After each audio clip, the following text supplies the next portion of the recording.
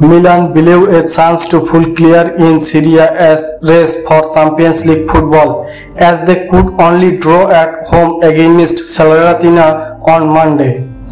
Milan dominated the first half. Salernitana dragged in stubbornly, with each of the hosts' first 13 shots failing to find the target, and the Serie A struggle posted the odd big questions at the other end too, with Gregoris, Castanos and Boulaye Dia forcing important intervention from Rade, Krunic and Maignan respectively.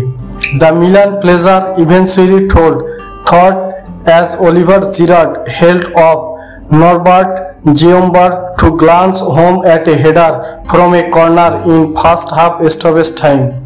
It was not, however, plain sailing from there.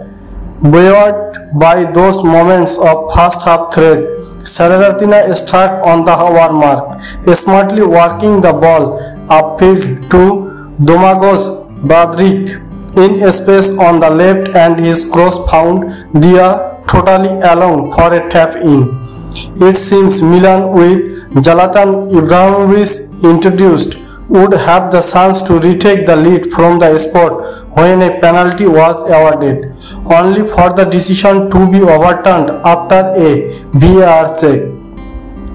Searching for his first goal after returning from injury, Ibrahimovic was twice denied by Guillermo Ochoa and Alessandro Florenzi. Somehow saw an acrobatic effort cleared off the lines as time ran out.